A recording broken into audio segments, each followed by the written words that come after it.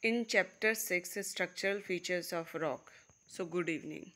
Miscellaneous types, besides the various types explained above, some other types of holes that may be observed in the field are as follows. Monoclines.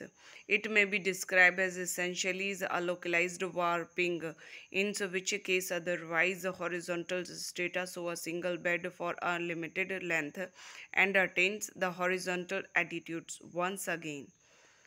Sometimes the effect of monoclinal band is so conspicuous that a great difference of elevation is induced between the same strata or either side of the band. So in figure, monocline and homocline.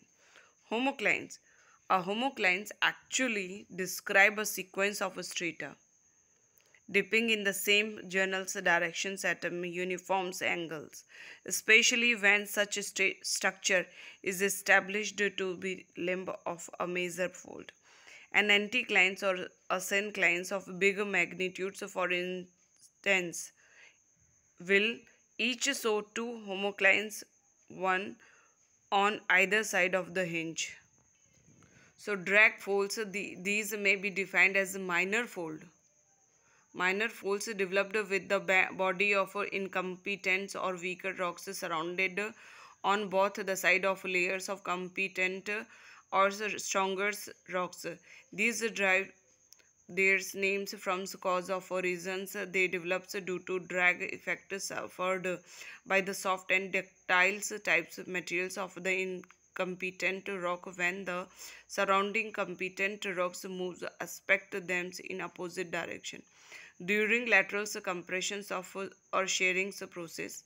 So in figures, drag fold, C competent layer, indicate DF in drag fold this, and IN means incompetent layer.